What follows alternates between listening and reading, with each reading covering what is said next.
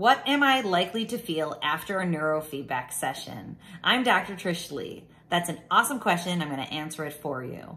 Typically, after a neurofeedback session, you'll feel something called the clean windshield effect. It's literally like if you're in your car and you put your windshield wipers on and it cleans your windshield off when it was muddy before and now it's clear. And what that means is you feel calmer, less stressed, less anxious, more focused, a little bit more dialed in, more productive, more on purpose. That's the clean windshield effect. Usually that's what happens for people directly after their neurofeedback session, especially if you're working with a qualified professional.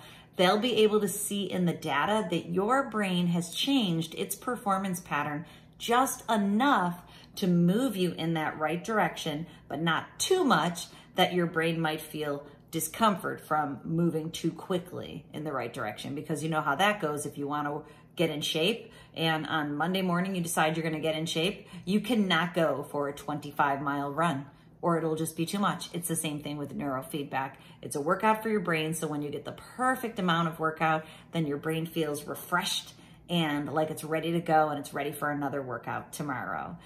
Okay, I hope that answers your question. And remember, control your brain or it'll control you.